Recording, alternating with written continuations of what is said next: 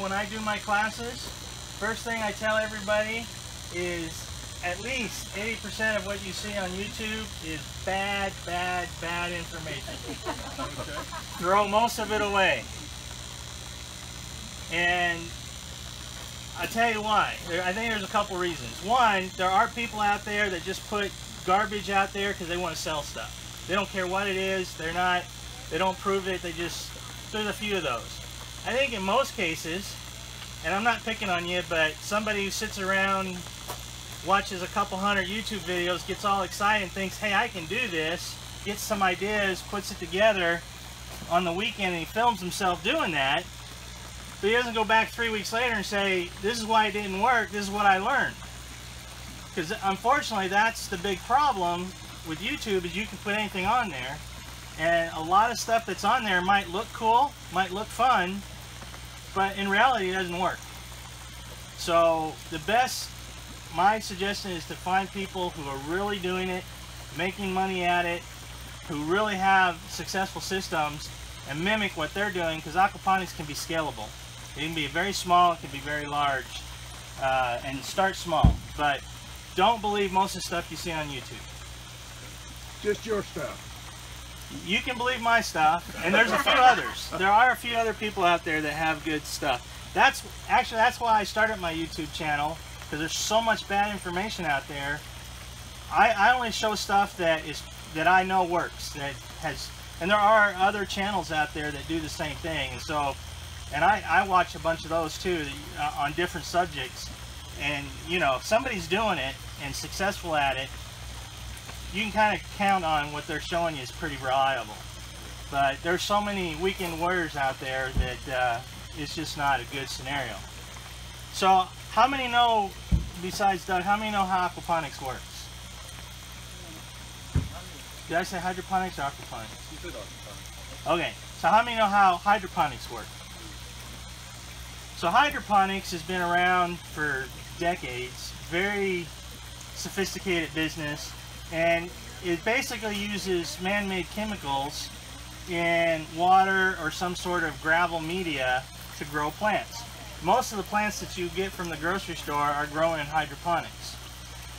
They all look the same because they've only had one choice of food, whatever chemicals they put in the system, and they all taste the same, pretty bland. Because that's not how nature grows things. Nature doesn't grow twins. So aquaponics uses the gravel or water, but we use fish as the fertilizer source. So behind you there, you'll see there's a 750-gallon fish tank, and we like to grow catfish.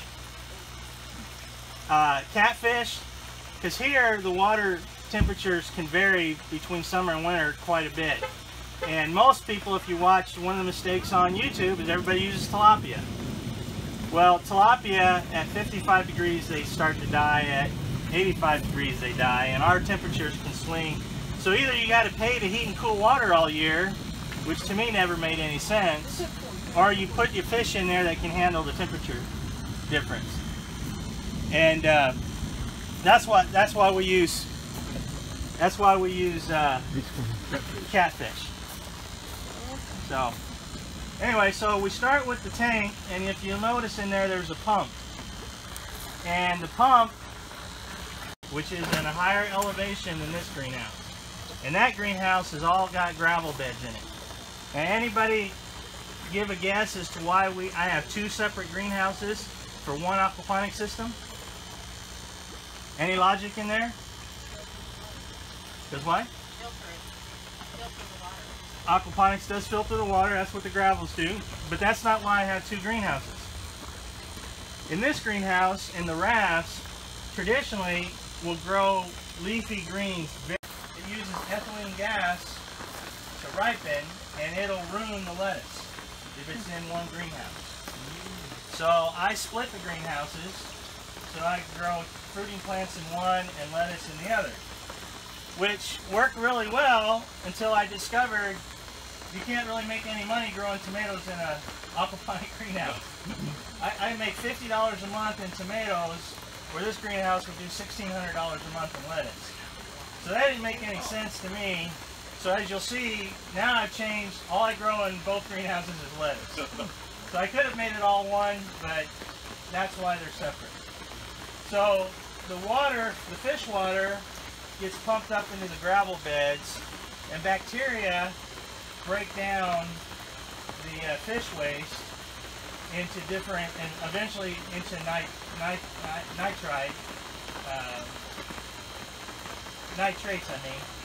to fertilize the plants. And nitrate has 4 oxygen molecules and 1 nitrogen molecule, and when the plant consumes it, it releases the oxygen and consumes the nitrogen, so it purifies the water. The bacteria that make all that happen, they like to cling on to stuff, so it's a good place to have it in the gravel, because they build up on the gravel, and it's also got worms in there. Worms is a great, best. Anyway, let me put it this way. What comes out of the south end of a northbound worm? Castings. Right.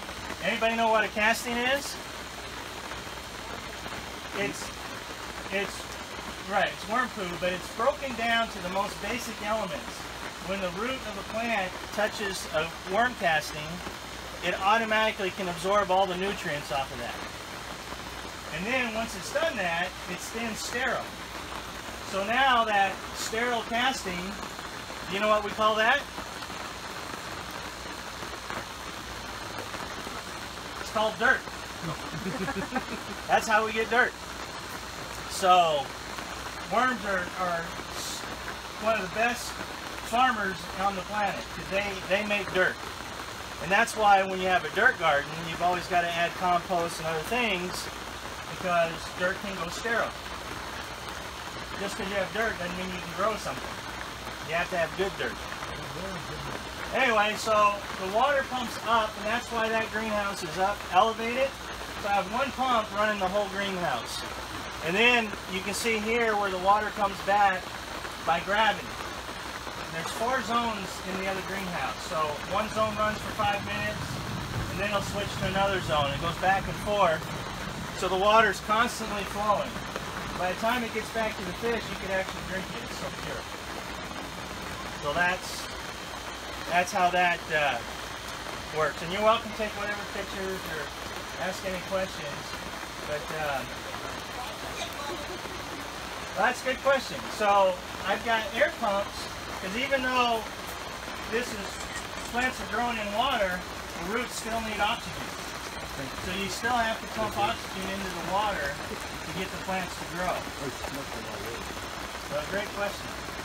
So how long have these plants been in? They were just planted a couple days ago. So the way it works is we sprout in the gravel. It takes about 2 weeks for the plant to get big enough to transplant. And then we put it in here, and 3 or 4 weeks later, it's ready to harvest. So yeah, it takes 5 to 6 weeks to grow a head of lettuce. And then the lettuce I have over here, this is called Selenova, and it's the kind of lettuce that you've seen the spring mix. So we cut that, that's the spring mix, and it'll grow back. So you can do that up to 3 times. You can cut it, it'll grow back, and when it grows back, it only takes about 2 weeks. So that's, and you can see how empty it is, because I haven't figured out the market yet. Either I have too much lettuce and no market, or I have market and not enough lettuce, because lettuce doesn't stop growing. So my chickens and my goats eat better than most humans do. So who is your customer?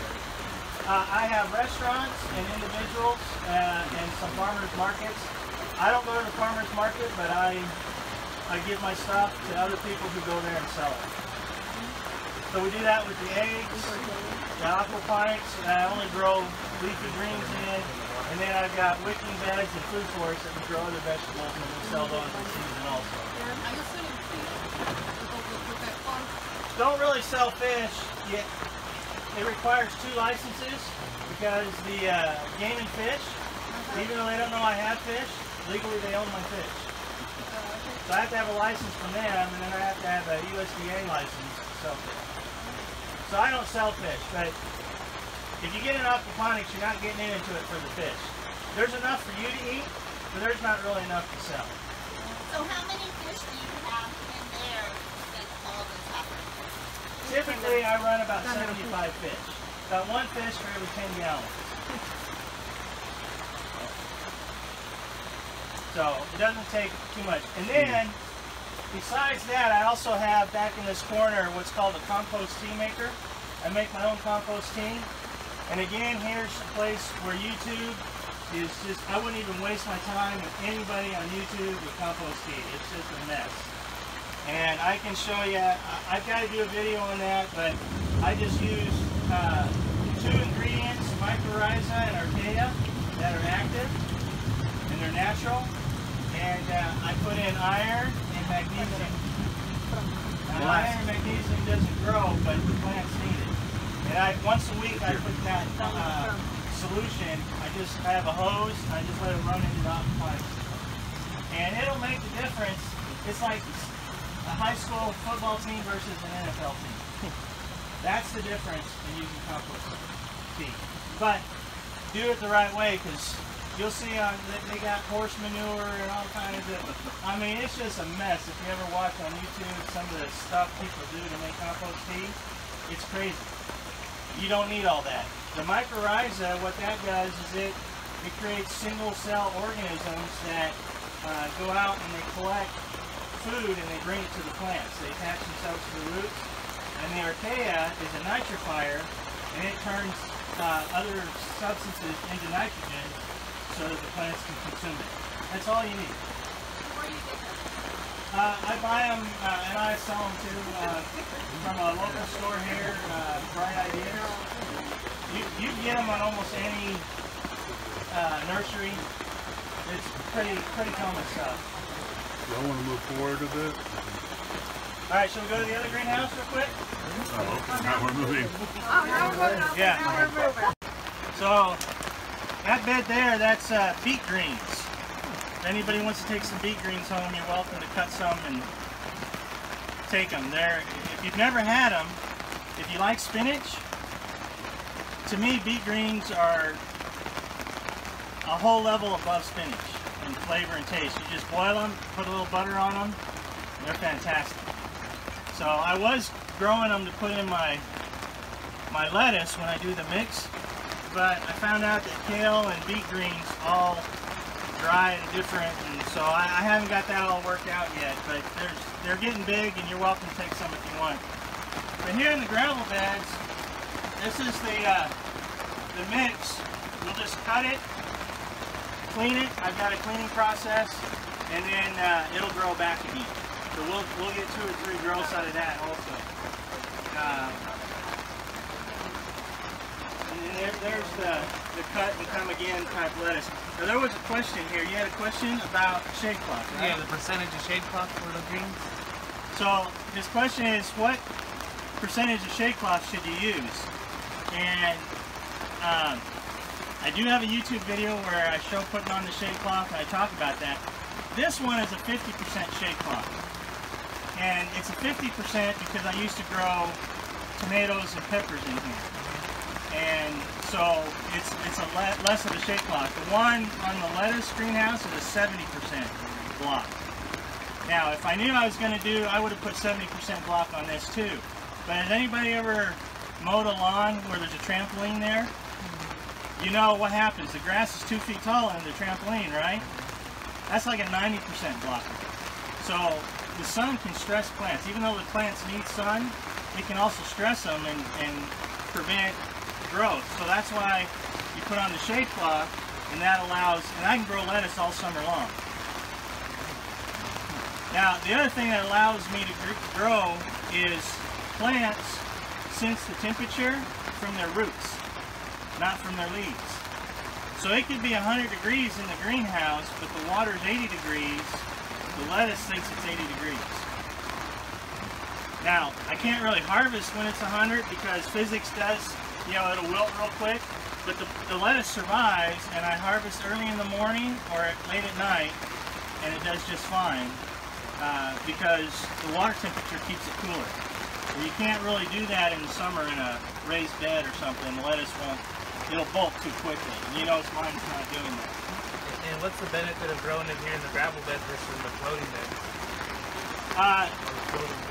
For leafy greens, there's no benefit. The gravel, one reason you have gravel, so if you look online, you'll see a lot of people who do aquaponics only do raft systems, which means they also have a filtration system to filter out all the extra waste. And when I was building mine, I thought, well, that doesn't make any sense. Why do you have all these steps, you know, to cause you extra work? So gravel is a natural filter.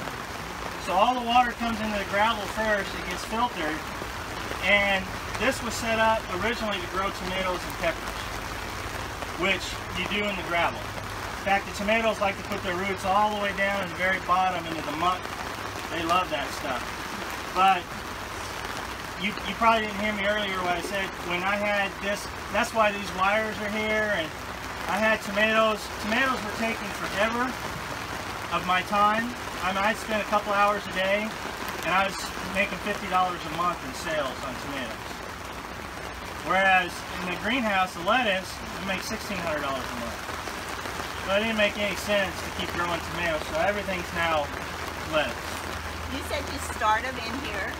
Yeah, you just, it's... And then you put them in one of those rounds? Yeah, you just harvest it up. Okay, I just was curious. Oh, See the roots? Now this lettuce, you transplant or move anywhere, because it's aquaponics, they won't even know it got moved. So you just scatter the seeds? Yeah, I sprinkle the seeds on there, and then I take my hand. I got videos on that too, by the way. and I just kind of pat it in. It takes like 30 seconds to see the whole bed. And within about 3 days, they've germinated. So this guy here, all I have to do is put him back in. He'll never know he got moved. It's only gravel here, yep. It's only gravel. No dirt. No dirt. No dirt. And I said here there's 4 zones. You can see this zone right here is running right now. There's water coming out. So it'll shut off for 30 seconds, and then the other side will kick in, and then it goes back and forth. Bob, we're using valves to do that. No, this is flood and drain. Flood and drain. So if you look inside one of these, it's just got a standpipe. Is there a bell siphon or? No. Bell siphons are way too efficient, and they would suck all the water out of this first little area, and the water on the ends would never get moved. So I quit using bell siphons. I mean, they work, but over time your gravel gets full of worms and castings and roots and stuff like that. So the water doesn't flow through as quickly. So this way, the water's off for 17 minutes at a time, so it allows the bed to completely drain. So you're finding the water that's flowing in. Right, it switches back and forth, because it's important that the bed be able to drain to bring all that fresh air in. So a flood and drain system is a lot more efficient. Now you got a timer you've added to it, but as far as the plants go, it's much healthier. I only have the full equipment. Right. Yeah, if you're a small little system, a bell siphon's fine. But when you go larger, I wouldn't use a bell siphon. Any other questions? Yes. Oh, sorry. We'll go Frank and then you. Do you have worms in these beds? Yes, we have red wigglers. And you can't just put any worm in your aquaponics system, by the way. Because worms can carry E. coli. So you have to get, so if you start a system, just come see me and I'll give you worms. Because these worms are clean, they've lived here for years, and otherwise if you buy them they're quite expensive. Because they have to be proven clean.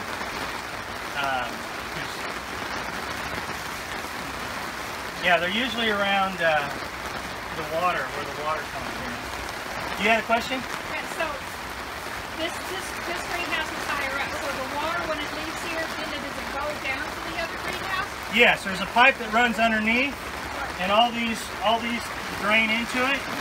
And so as these beds drain, it flows into the other greenhouse. So this greenhouse is up higher. By the way, how much do you think it costs me a month to run this whole greenhouse.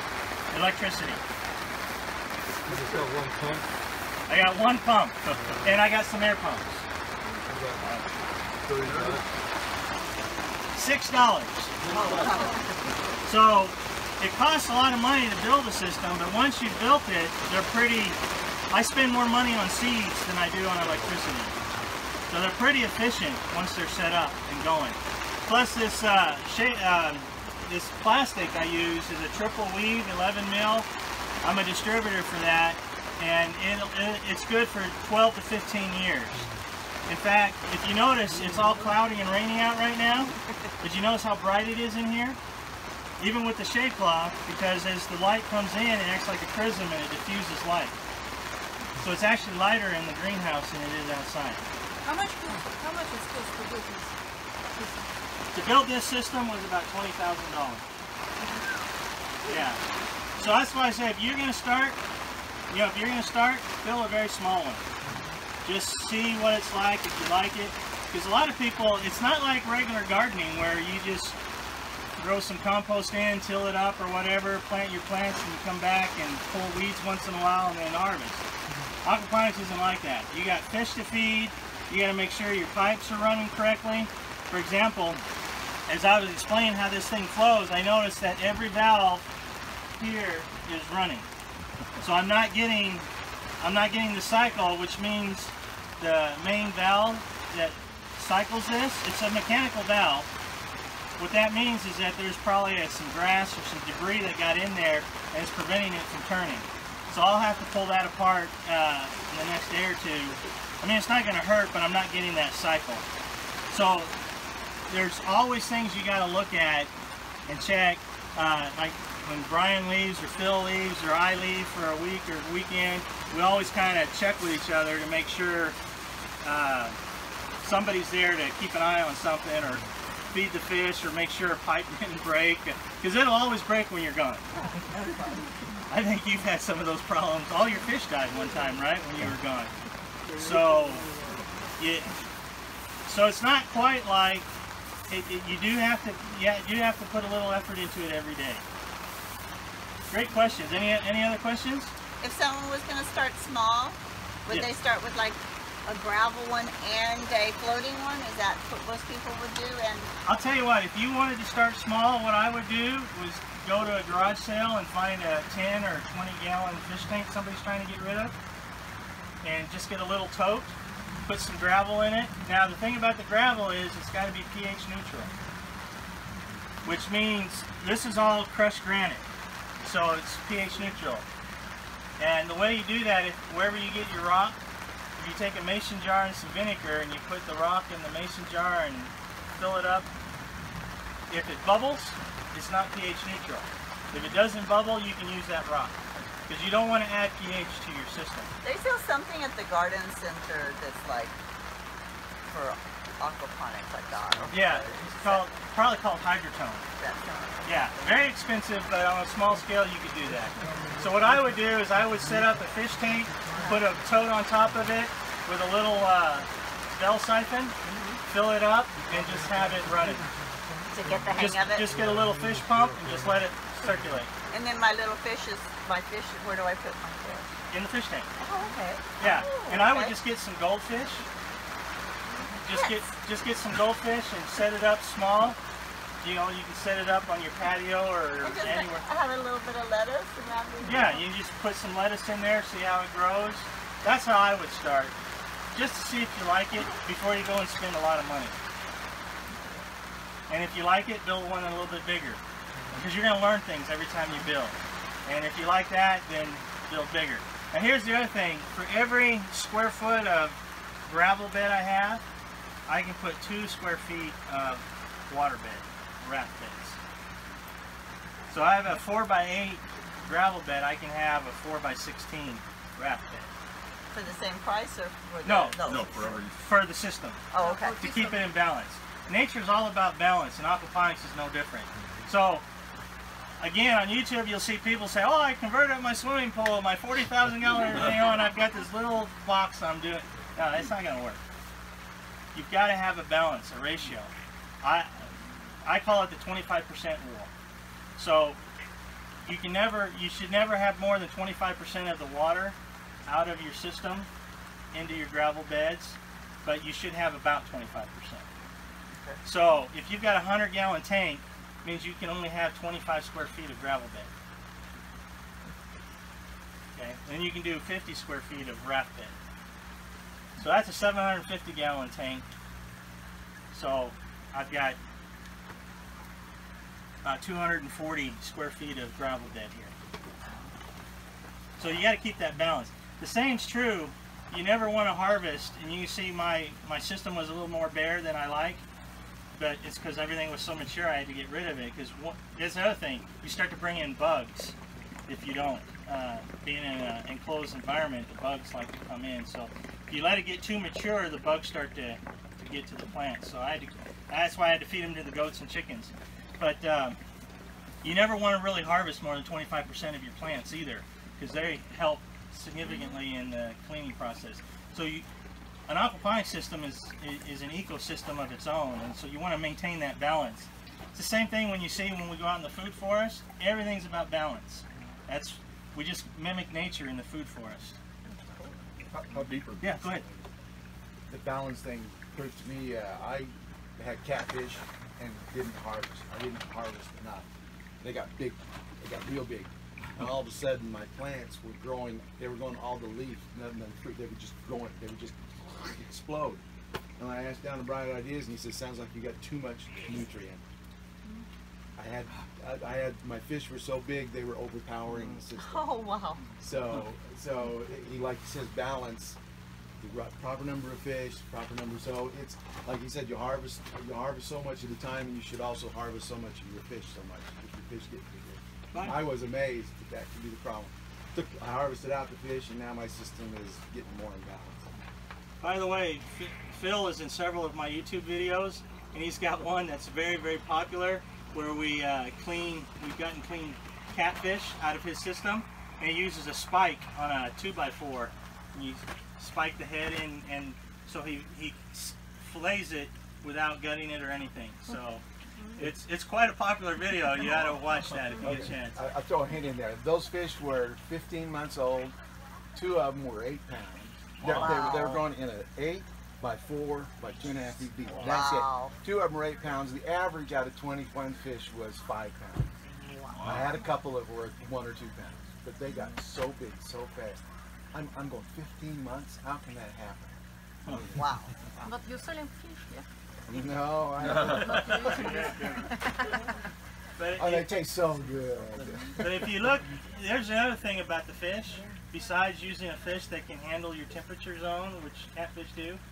Catfish, you go to the store, they're $11 a pound.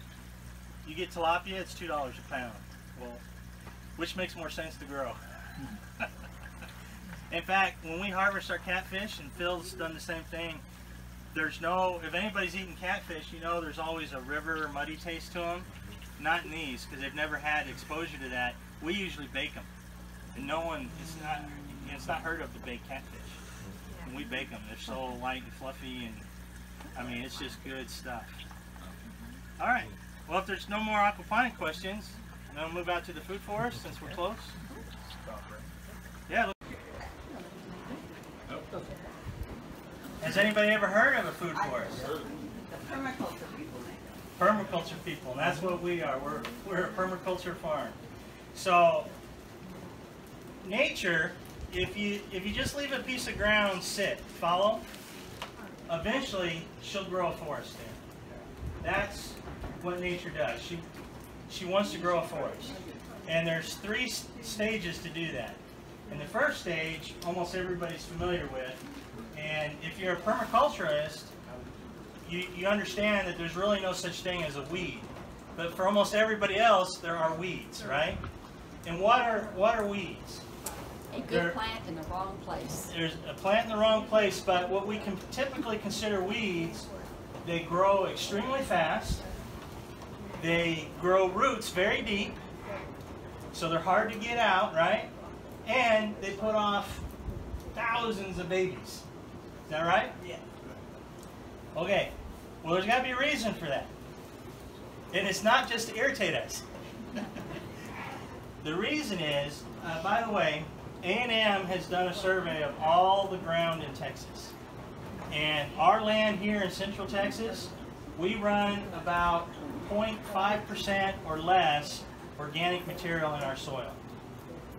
To be a healthy soil, anybody know how much organic material you need? More than that. At least 5%. You need at least 5% to have good soil. So nature already knows this, so what she does is she grows the weeds first to start building up that soil.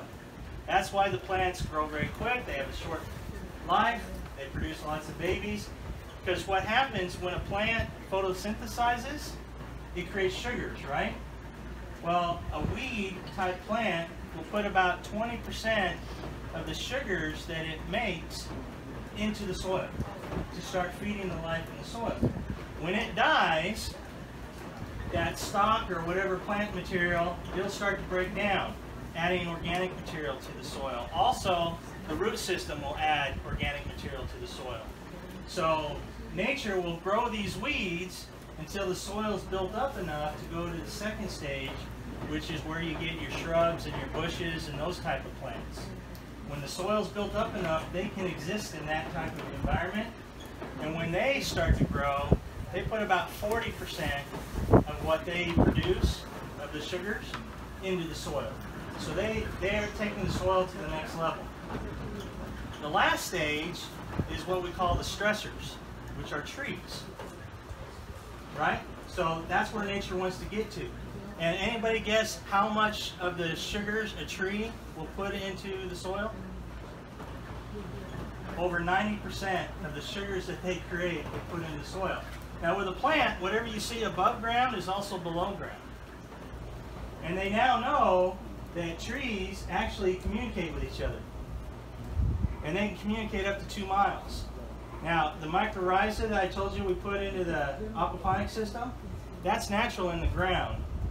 And it connects, and so that microbial life that exists in the ground, if, for example, a tree is short on iron, it'll change the taste of its sugar, and it'll tell the life underground, I need iron. And they'll bring iron to the tree. Or another tree might be short on potassium, and they kind of communicate. Or maybe there's a certain type of insect that's attacking, and it'll change its sugar, not only so that it won't be so palatable to the insect, but to warn the other trees, you need to switch over because there's a bug bothering us. So trees have a form of communication. They also are the ones that build and maintain the soil. You realize we know more about the dirt on Mars than we do about Earth's oceans. And we know far more about Earth's oceans than we do of our own soil. Yeah. You pick up a handful of healthy soil, there's more life in that handful than all the people on the planet. In just one handful of soil. Why do we not know anything about what's in the soil? I know science has identified at least 5 items, that, but they really don't work on it. No university's working on it. There's no, you know why? Because you cannot patent something that's natural. There's no money in it, so no one cares about the soil. That's why all the drugs that you get, they might find it someplace, but it's always a synthetic form. Because they can patent the synthetic, they can't patent the natural substance. Okay? So that's why there's no research in this. But it's the healthy soil that makes healthy food. As I explained to you before, most of our vegetables come from hydroponics. That's grown in the grocery stores. Man-made chemicals usually growing that stuff. That's not healthy. People eating fruits and vegetables thinking they're eating healthy, they're not eating healthy. Fruits that are transported, you realize if you have a peach tree or a plum tree or whatever, and you pick that fruit ripe, within the last 48 hours of that fruit turning ripe, it produces certain chemicals that actually help prevent or fight cancer and other things that make us healthy. You pick that fruit green, it may ripen down the road, but it doesn't have that health benefit to it. So the food that we're eating, even if we're you know, a vegetarian, no offense to anybody who's a vegetarian, but you may not be eating near as healthy as you think you are. Because the food that's mass produced for us is just not that healthy. That's why it's important that you have your own garden, or if you don't have the time, maybe you come to somebody like me who's growing healthy food and you start participating in that. Or there's restaurants, there's a lot of areas. This is a growing, people are becoming more and more educated to this. But, you know, so it's not just processed foods that we all know is bad. It can also be the fruits and vegetables you're getting. A good example, if we get out to the Wicking bed, I don't know how many strawberries there are, but we've probably gotten over 6 pounds of strawberries this year just off of a little patch of strawberries. And a couple weeks ago I was at a breakfast and they had some strawberries. I couldn't even eat them. They just tasted so nasty compared to what I've been eating. And we've got blueberries growing and blackberries, and just, I mean, the flavors are just unbelievable. And when we get out to the blackberries, I'll show you, I've never watered, I've never fertilized, I've never pesticided. It's just, all we did was build. So that's what we do in a food forest, is we mimic nature. We try to build a forest. And we plant trees. So one of the things we want to do is trap and hold energy. And that's in the form of water. So you'll see we built swells into the ground, and we built up berms. And I've got YouTube videos on this too, but it's really cool because the berms wick up. Well, you can't wick up, Mother Nature can't wick up sopping wet. So even though there's 2 foot of water right next to a berm, the water on the dirt on the berm is just a perfect moisture. So it can grow and sustain plants for quite a significant time. And so we grow vegetables and trees and berry bushes and all kinds of stuff in the food forest. And what we use is our medium is kind of the concept of how the weeds build the soil. Well, around here we have farms, and so people are growing hay. So we pack good 12 inches of hay on top of our berms and let that break down, and every time like it rains, as it breaks down, you're composting your soil, you're building soil. And it's just amazing how well it works. So that's why we do a food forest, is we're using nature. And by the way, the USDA won't recognize the word permaculture or sustainable farming. But they do have a word that they've used for 100 years, and it's called agroforestry. And that's, before World War II, how America farmed. You would set up berms where you had field in the middle, and they would plant trees along the berms, and the trees would help fertilize and feed the crop that they were growing. And it would also hold and trap water. And then they would also practice crop rotation, where they would grow some alfalfa or something to build up some nitrogen, and maybe then come in with a year of cotton or something. But it was all done naturally. Since World War II, somehow we decided that we're much smarter than Mother Nature, and we've changed everything. And yeah, we've got John Deere tractors, which I have one. I love John Deere. I'm not saying, but you know, to rip up the soil and do all this. But what we're doing is we're sterilizing the earth. We're not, because now crops won't grow unless you're giving them fertilizer, because there's nothing in the soil. So, you know, it's so that's what we're doing with the food forest, is we're planting, we're storing, and we're trying to get back to where nature's taking care of it. Now, we do spend some energy. In fact, I've got a video where the road crew was out here helping me. I disced and I plowed and disced these fields out here, and they took their road grader and they made the berm for me. And somebody made a comment, oh yeah, that's sure easy if you've got a road grader. I'll just go in my garage and get mine. So, yeah, it does take some effort, but once it's set up, it's there. It's forever. And Jeff Lofton, if you don't know, he's one of the guys I told you on YouTube you can count on. He was one of Bill Mollison who kind of turned the coin permaculture, one of his right-hand guys, and he went to Jordan and set up they gave him 10 acres, and he put together a food forest using the principles, and where it was nothing but, because it's right, it was 2 kilometers from the Dead Sea. So it was all salty. Nothing would grow. Well, he's got an oasis growing there now. And the funding stopped, so they haven't even been back. And that was 10, 15 years ago. It's all on YouTube. You go, and it's still thriving. Because what happened is, as the ground started to heal, it locked up all that salt, and it was allowing plants to grow again.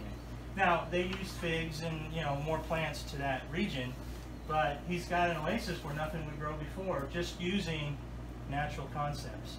And that's what we're doing in the food forest. The downside of that is it's a lot more labor intensive. So you're trading labor, whereas, you know, big farms, you know, you put some 18-year-old in a tractor and set it on GPS and let them listen to tunes for 8 hours, right? You don't do that in a food forest. It takes some work. So it sounds like the rain stopped. Let's go out and look at see what we got in blackberries. But if you can find them, you're welcome to. And then I've got this berm here. These blackberries were planted here last year in January, and these are called primocane arc. They're thornless, and they'll produce on the first year growth in the fall. So I'll get another crop later after summer, and then they produce on the second year growth real heavy in the spring, and that's what these are. And so again, like I said, not been any watering. You can see the water here. That was just from the rain last night, how it traps and holds the water. And here's the cool thing. For every inch of water I get into the swell, I'll get 5 inches of wicking into the bed, into the swell here. And so the ground is usually, even during the summer, stays pretty moist. Now I have a tank up here, and for those of you who aren't Texan, that means a pond. And so the overflow, which I don't think this came from overflow because it was down, would come here. And I've got a YouTube video where I show how some of this washed out last year. And now you see I've got pipes. Wherever it washed out, I put pipes to keep it from washing out, because I do get sometimes a lot of water, and I'll show on the YouTube how it flooded. And what I did, and then there's a creek where those trees are, that's a creek line. And so all the water would go there and be wasted on the creek. And if you look, see that berm all the way down? See that big berm all the way down there? And then there's one behind it coming back. Those are new. That's what the road crew helped me do. That berm there has 30,000 garlic cloves planted in it. And no one can grow garlic commercially in Texas because it's either too wet or too dry. Okay? And but because it's in a swell or in a berm like that, we can grow garlic because it just wicks up a perfect amount of moisture and the garlic doesn't suffer. So we can grow commercially, but it's all hand done. So, I mean, it is labor intensive, but we can do that. And you can see here I've got cherry trees, I've got pawpaw trees, I've got jujube trees, I've got different fruit trees. I got all kinds of stuff growing. And we'll walk over to that other area where I show you I've got some of my own personal garden stuff growing. I've got grapes here.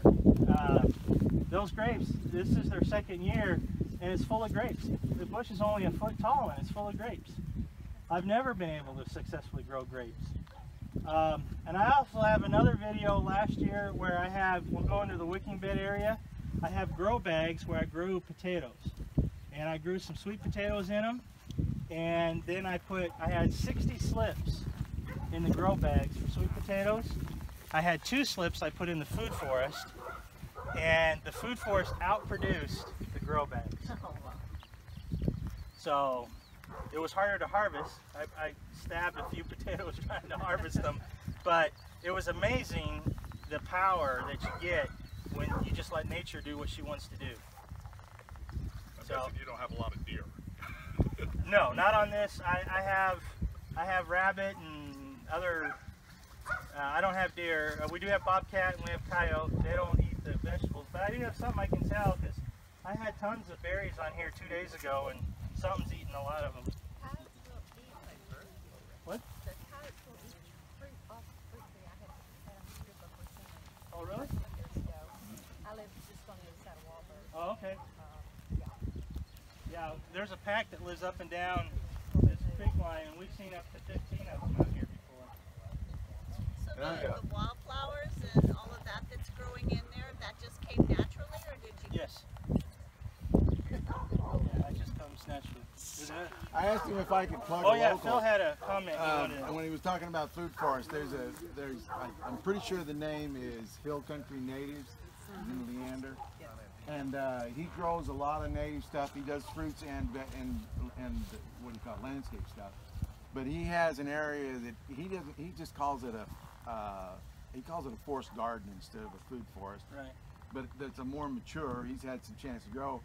And it's just amazing. All the stuff that's in there, just compact with each other, and now it grows so many layers. He has some stuff that we don't normally see. But he made the comment, he says, yeah, there's more communication going on underground than we can even imagine. He was saying the roots of the plants get together, they share that nutrient and stuff like Bob was saying. But he's got a lot of those things that are native and some stuff that you don't see in normal. Where is he? He's in Leander, and it's... Hill Country Natives? I'm pretty sure it's hillcountrynatives.com, and you go out there, you have to make an appointment to see him. He's there all the time, but he's kind of got, so he knows he's there, and he'll take you through and show you and talk, and he's got a lot of interesting things going. But that forest that he's got growing is mature, and it shows it. It's pretty amazing. He's growing stuff that. There was some stuff there. I says, they say that won't grow here, and he says, it's been growing there for years. Yeah. So. What do you put how do you construct this, your berm? Well, you see the swell on the other side? Right.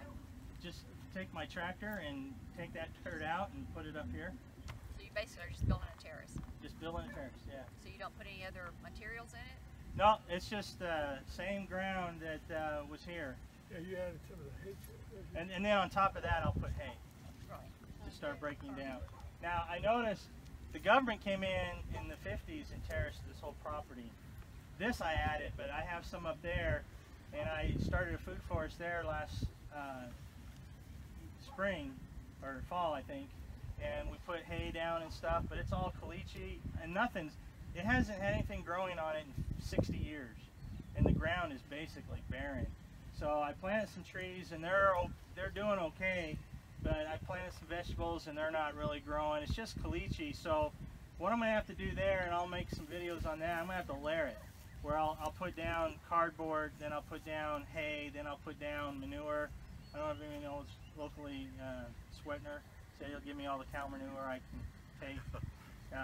You know, he's one of the biggest cattle people in the country, and so he's happy to get rid of some manure. So I'll put that on, then I'll put more hay on, and just let it sit for a year and break down, and then maybe next summer, because it's just nasty. I mean, compacted, it's just hard ground, and so I've discovered that you can't just, you know, usually if you watch Jeff Lofton and some of these, it takes them about 4 years to really establish a berm, and they're putting in legumes and ground cover, and then they're chopping it and letting it die, and then they're doing that for several years.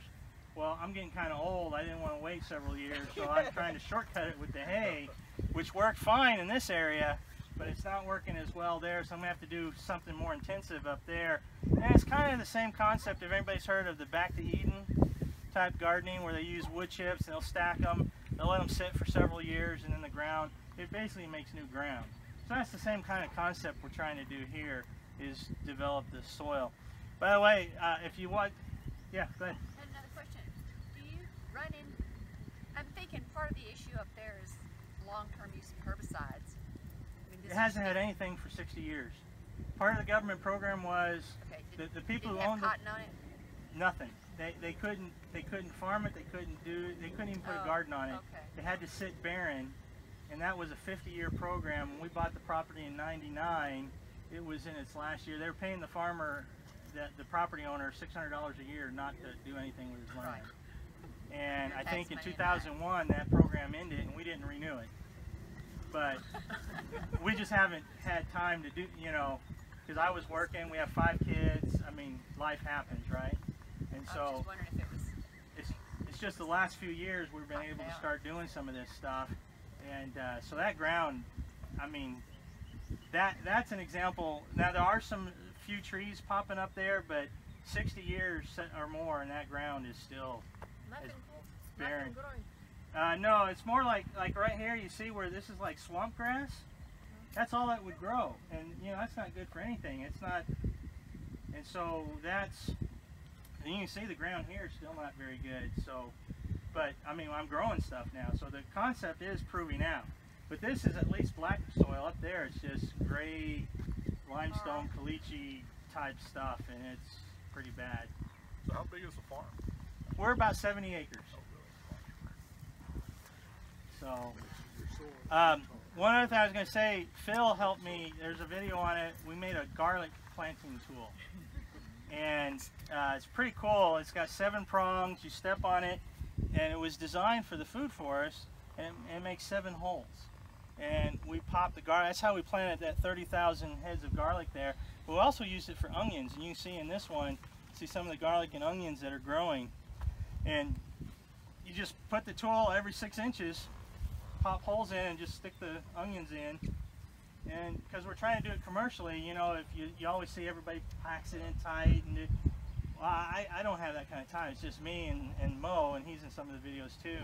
So we just made the holes, popped the onion starts in, and left them, and they grew.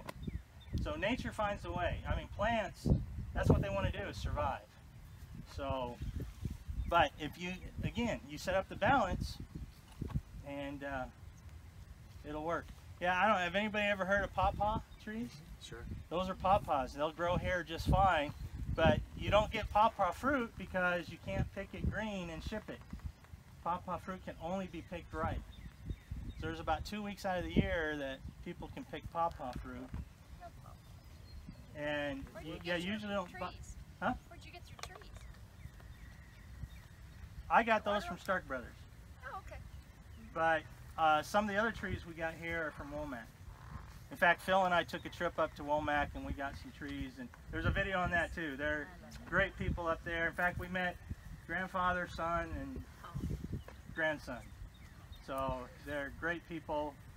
They got all kinds of trees they don't even have in their catalog. So if you go up there, they're willing to help you out, and it's pretty.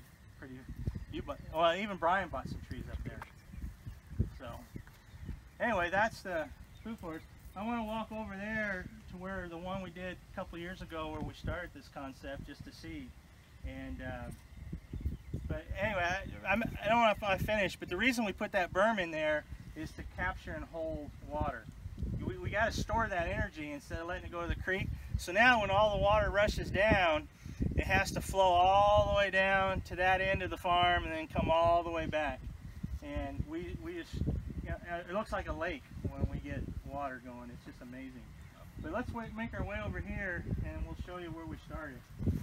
Different things grew up everywhere. We had pumpkins and cantaloupe and butternut. I mean, just all, I didn't even know I had some of those seeds in there. It was just incredible.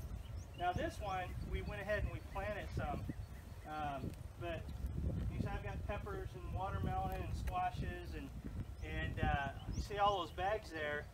People, when they in the city, bag up their leaves. And then the city will only pick up 2 bags a week.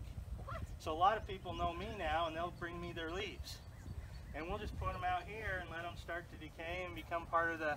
Instead of doing hay, just put the leaves down. It's all the same principle. But you can see here now. Well, I want to show you these trees. Look how big these trees are. They're going, just now going, they were planted January 2 years ago.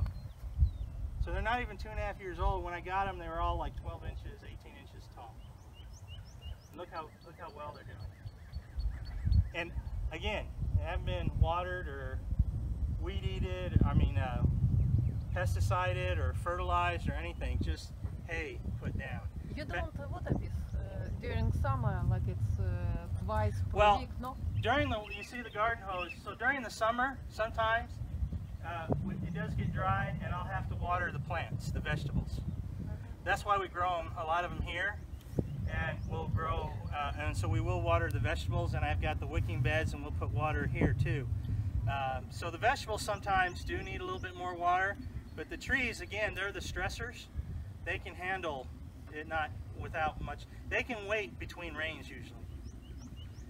And you can see how much energy stored just from the water from last night. So when you set this up, you store a lot of energy. But this is where we started. I've got Juby. What else? Phil? Not Juby. There. Goji bushes, figs, several different types of trees. And then here, I don't know if you can tell. Can anybody tell me what this plant is right here?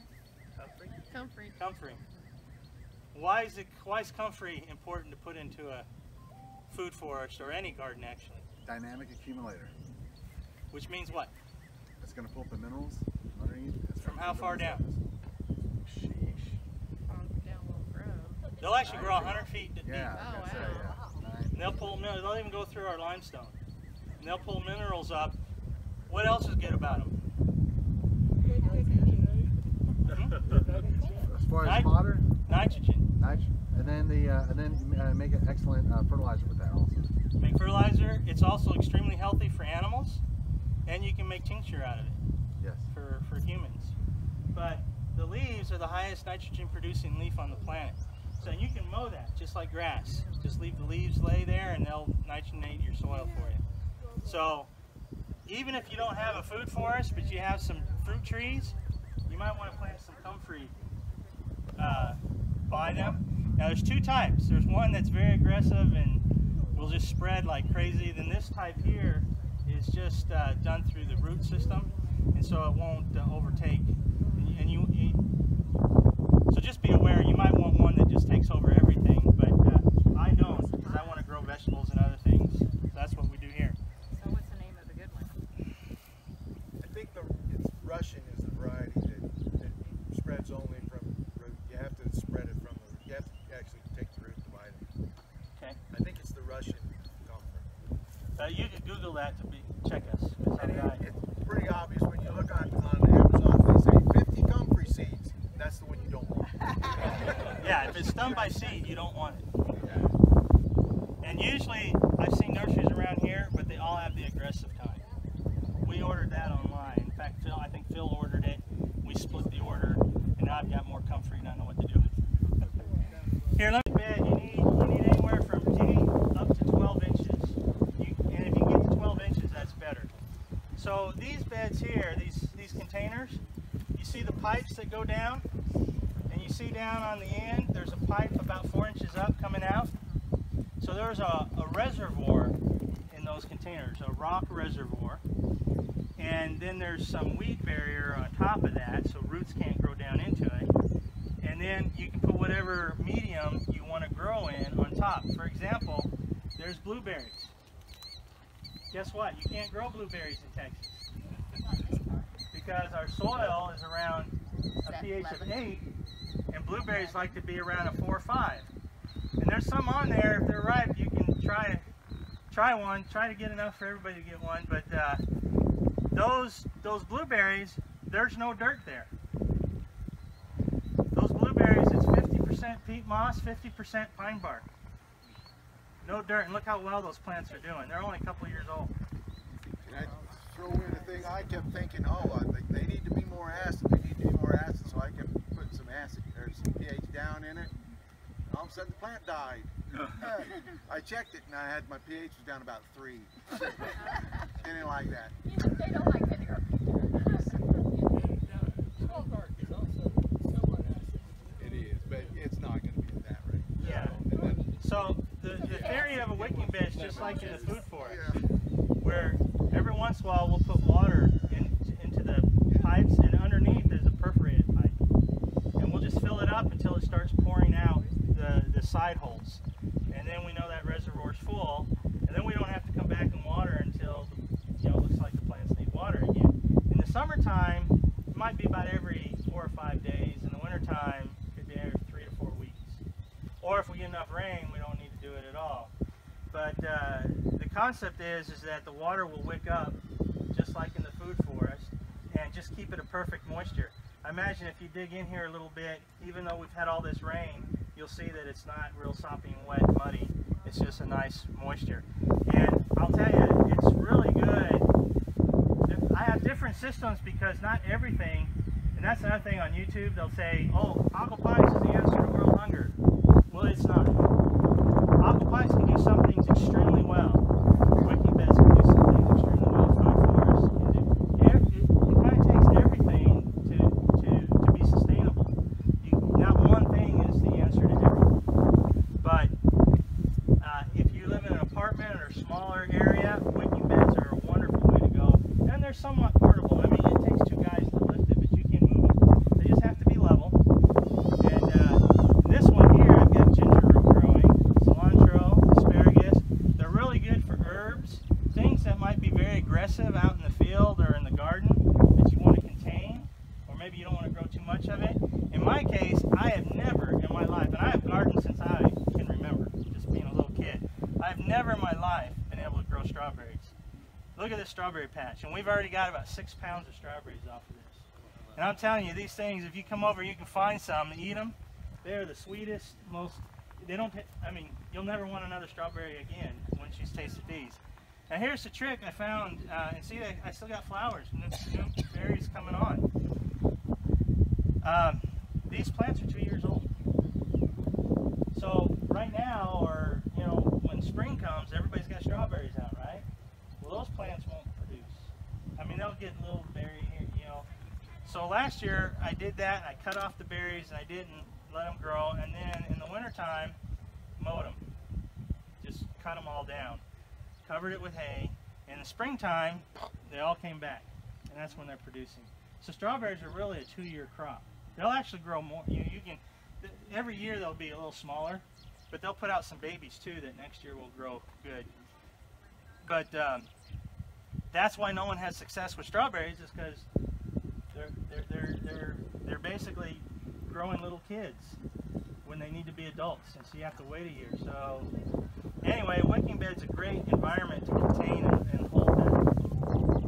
And then these, you guys want some of these? These are chives we've had growing on the farm since 2009.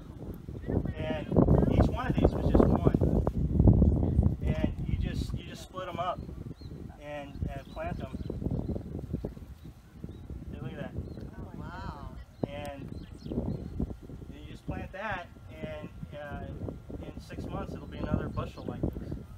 I have a good friend that does wicking beds, and he says he's got some onions that big now. I haven't seen it, but he says he's the best onions he's ever had.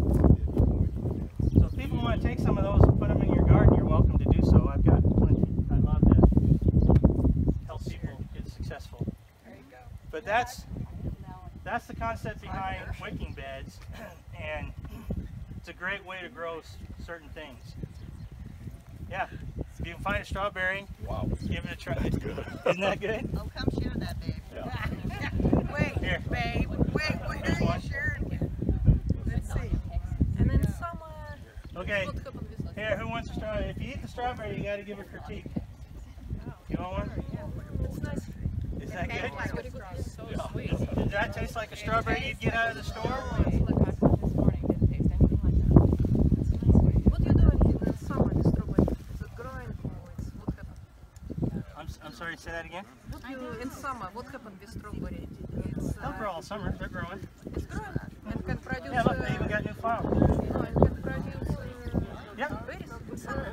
Yes. Like it's 19. Yeah, it'll produce all summer. It's you know, come fall they'll quit growing. I'm getting some critters in here eating some of them. The bugs like them too.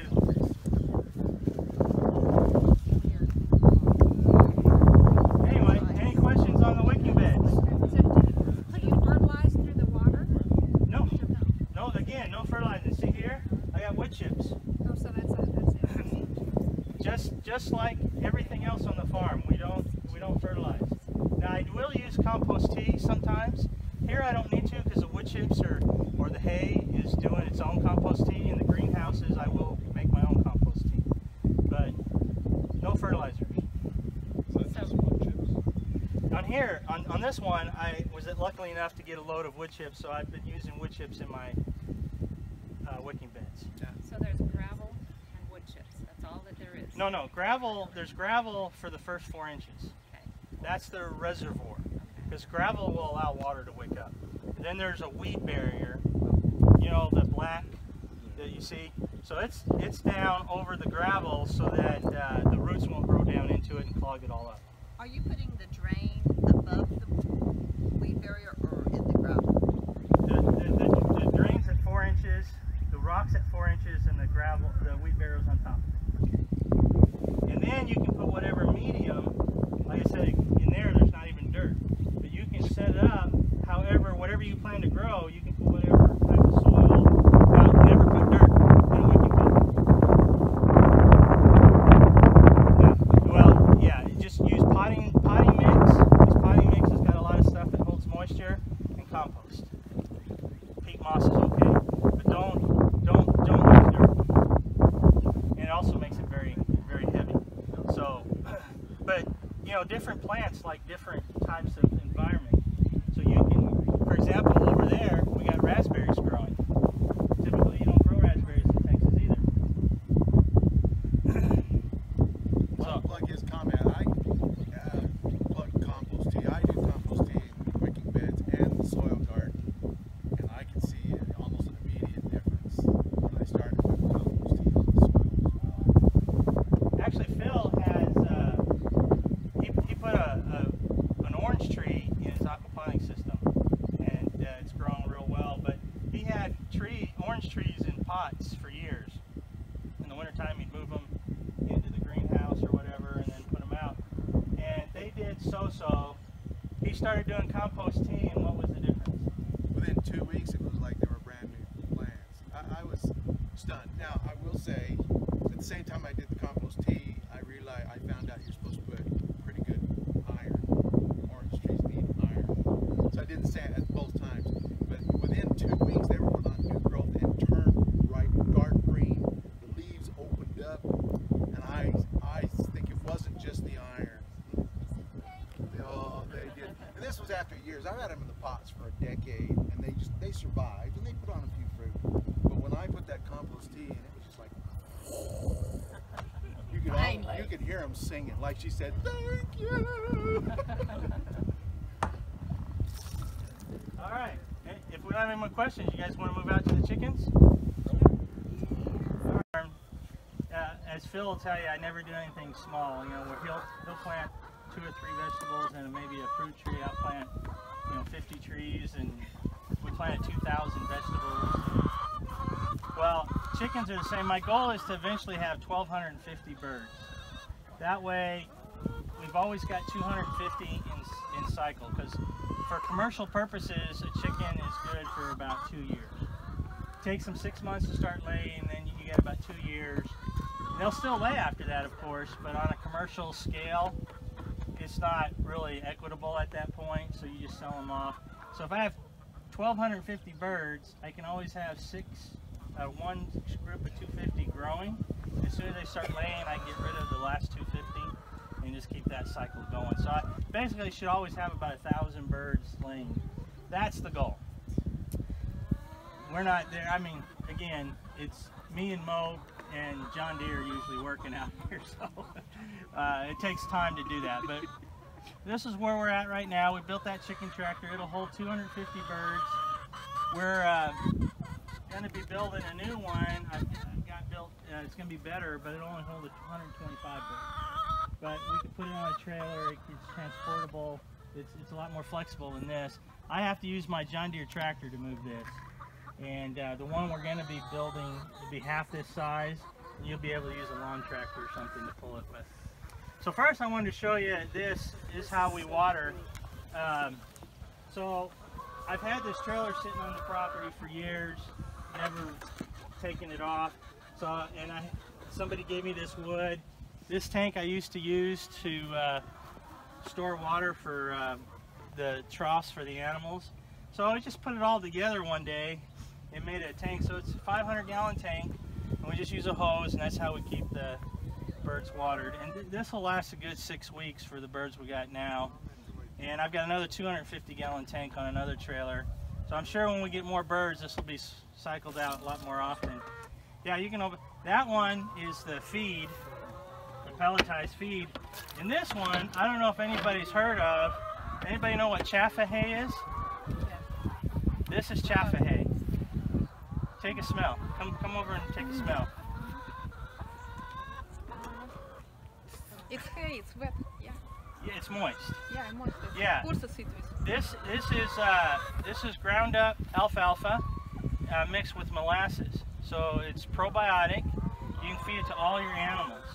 We feed it to the goats, to the horses, and we feed it to our chickens. Even the dogs will eat it. I didn't know they would, but you put it out there for the goats and the dogs will eat it. So this is really healthy for them. And so I give them a scoop of this in the morning and a scoop in the evening. Where you get it? You can buy it at feed stores. There's a guy in, do you live close by? Southwest. Okay, there's a guy in Florence I buy it from because he's got a bunch of exotic animals and so he buys enough that so he distributes. I just buy from him. It's $13.50 for a 50-pound bag, and it's equivalent to a 90-pound bale of alfalfa. But see how fine it is? So there's no waste. They eat it all, and the chickens love it. So it's healthy for them. In fact, I have people wanted to see. Because I just put that in yesterday, but I saved the bag. It's made here in Texas, up by El Paso, Texas, and. Oh wait, let me bring it home. Because I haven't ever done that. Wait, I'll just take a picture of you holding it. There you go.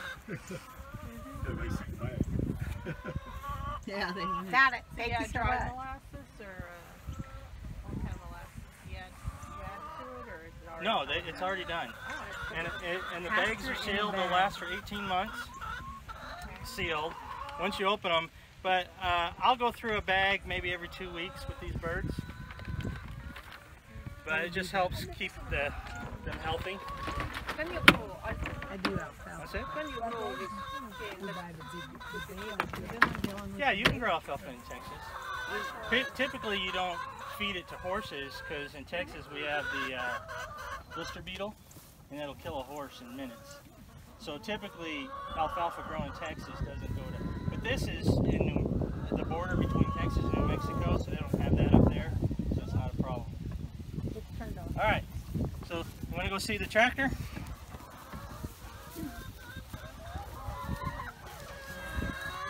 It's on wheels, and I've got gutters on either side, so I trap and hold the rainwater. Be careful walking around. Oh wow. Come on in.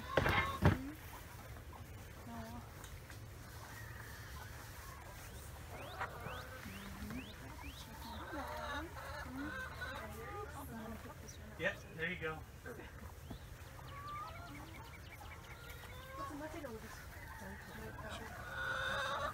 The ribs? Yeah, this is built just like my greenhouse. Is this Yeah, the technology I used to build the greenhouse, I built this house with.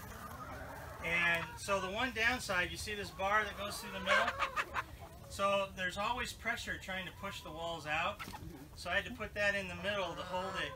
The new ones I'm building are one piece of pipe, so there's no pressure pushing out, and it's going to be a lot more stable.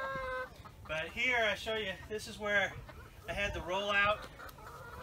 The concept was that the eggs would be laid and rolled out. Sounds great, and reality doesn't work. These are very expensive, and just use a box with hay. That's just the cheapest, cleanest way to do it. And then here's the water trough. This is another thing. You see how I put the top on the water trough? A cap, so they can't foul in it. Oh, smart. So I've got a float here that works off of the hose, and it just gravity feeds into the trough, and so they can't get it dirty. So I only have to clean it out like once every 6 months. And so it keeps, because that's one of the biggest problems with chicken is keeping the water clean. And this way you don't have to. Is this the same plastic you used over in the other It place? is the same plastic, but this is opaque, so it'll block 95% of the sun. Okay. And so actually in the summertime when it's really hot outside, the chickens will be in here because it's cooler. And if you look up on the wall, I've got a battery and a light and a solar system. So in the wintertime, I've got the light comes on at 4 o'clock in the morning and goes off about the time sun comes up so that the birds keep laying. You know, now if you got a backyard system and stuff, you probably don't want, but again, I'm doing this for money. Sure. So, and I'm using the birds for 2 years, and I know some people don't like that, but you know, I got to get as much production as I can. Sure. And this is plastic, yeah. Place. Yeah, those are plastic. And then these go up, so you can close them at night, but the birds still get in there. And You don't suggest to do this? You put like I would not waste any more money on this. Yeah, I bought 3 of them. Thought it would be kind of a. It sounded like a great concept, Sure. but in reality, it doesn't work. I just get a regular box or build your own and just use hay. Cause see, they don't mess in the hay, but in the box they'll just, and the eggs come out filthy. Now I do have an egg cleaning machine I use in the house. I have a video on that too, but you know, it's better if you don't have to clean them. Sure. well, it's what all of this chicken it's will be here. Yeah, it's enough room for Oh them. yeah. It's enough About room for 1 them. box for every 10 birds. There's 30 boxes here, so if I got 250 birds, that's plenty. Okay. And it's funny. There's some boxes they'll never lay in, and they'll put 20 eggs in 1 box.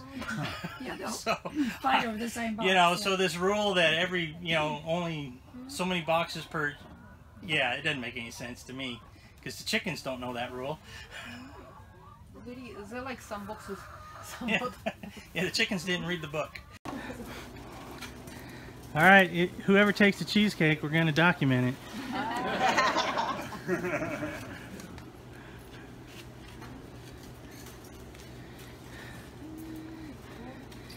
It's always good to end a tour with a lunch. Fat Billy.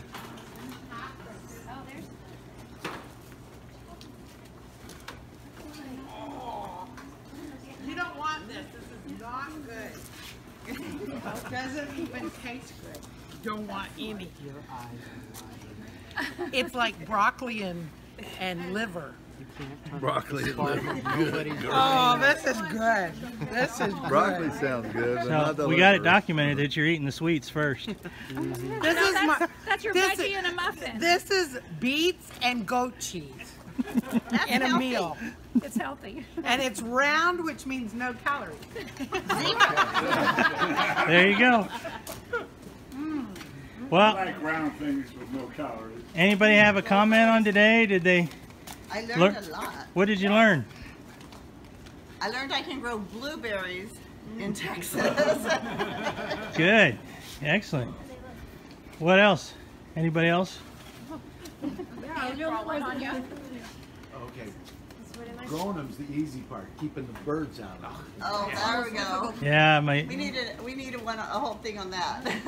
yeah, the chickens were up there eating on them yesterday.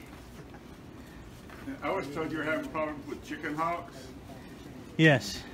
That's what the scarecrows are for. Are they helping? They do help a great deal. We had a We- turkey that was running them off. We had to put a second one up though. And if you notice, we got T-posts throughout. We found about every week we have to change them. Because if they're stuck, if they're in the same spot, the birds are smart, they'll know. And so if you got to move them around, and that keeps them away. So what we want to do is get a dress, put on one of them. Maybe they'll be scared of the wind. That's how I put the clothesline as they're out there. Yeah, do a clothesline hawk. You just have to do laundry every day.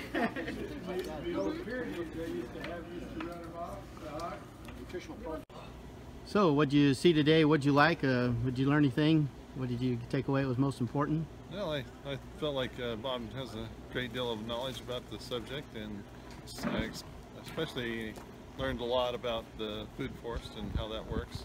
I hadn't read anything about that or seen anything on that, so that was very informative and very interesting. Of course, I like his concepts of all the different types and methods of things that he's tried, and sees what works and what doesn't. That's very informative. I appreciate his time.